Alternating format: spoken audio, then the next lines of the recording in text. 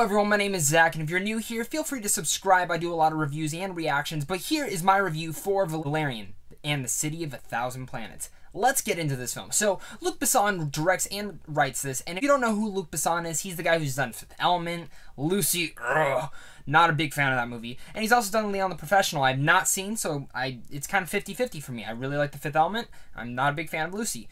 But with Valerian, he makes his big triumphant return with something that he's been wanting to make for a long time. Valerian's based off a graphic novel as well, so that's out there too. I think the biggest thing for Valerian that I went into was that the visuals look absolutely a masterpiece and just are so visually appealing that I think my big concern was, is this just going to be a visually appealing movie with no substance, or how is this film going to turn out to be? So you have to say that I enjoyed Valerian and the City of a Thousand Planets a lot. And that has to do with not even just the visuals. Yes, the visuals are amazing, and I'll get gushing over that in a second.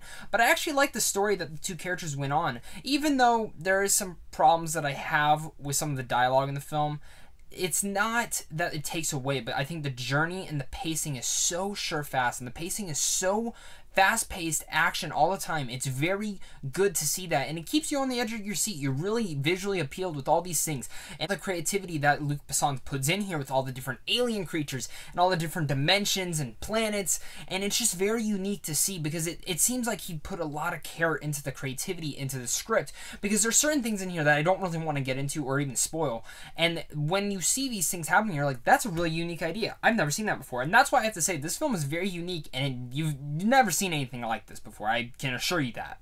Besson really masterfully created a new world for us to play around in, and that's probably the best thing about Valerian. And this is the thing about Valerian, is that, like I said earlier, the characters in here, we have Dane DeHaan, who plays Valerian, and then Cara Delevingne, who plays Lauren.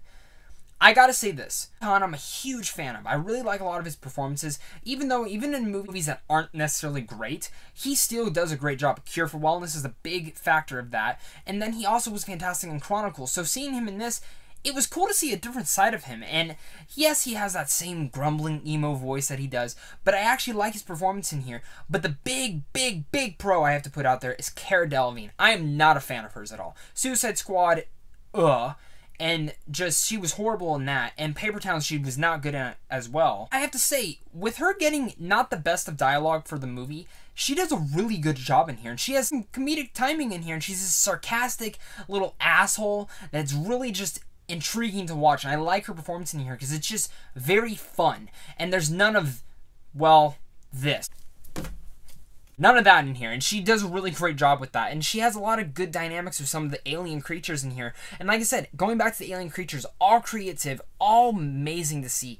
Just, there's some puppetry in there, some CGI, some makeup, and it all blended so well together. It reminded me of seeing one of the original Star Wars films, and it even reminded me of seeing The Fifth Element for the first time, because that's how The Fifth Element was to me. It was bonkers, it was crazy, but it was this awesome sci-fi piece that really just, it brought back home, and I think this will be probably the Fifth Element of this generation. Let me tell you this, some of the action scenes in here are so crisp and so clean.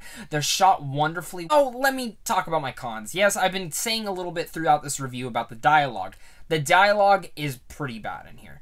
I'll say this, the aliens, when the aliens are talking in their different languages and you're understanding different things going on with the aliens, the dialogue moments actually aren't as bad. They're actually pretty intriguing. I think that's where a lot of the creativity went into the script, was with the aliens and the universe and the worlds and the different elements that go around the Valerian. But when it comes down to Valerian and Lauren, and you have that whole dynamic, and any pretty much human characters in here are pretty badly dialogue.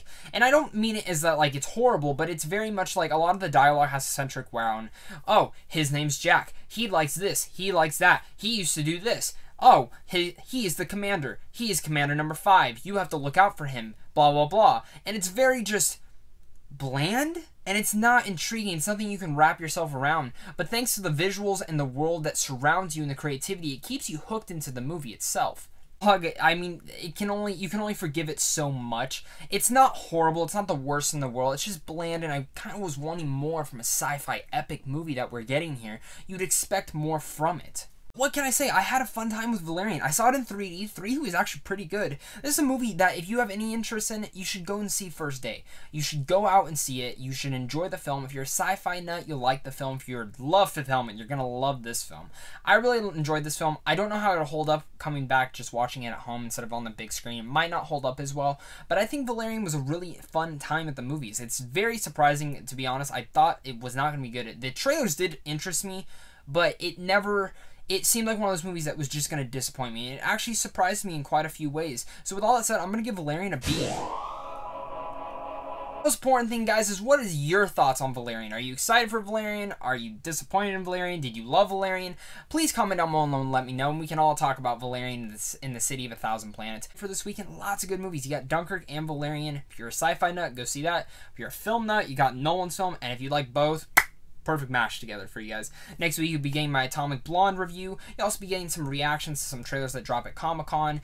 And, of course, you will be getting a Nolan ranking. I'm going to rank every single one of Nolan's films. Can't wait to do that, guys. But thank you guys so much for watching, and enjoy the rest of your guys' day.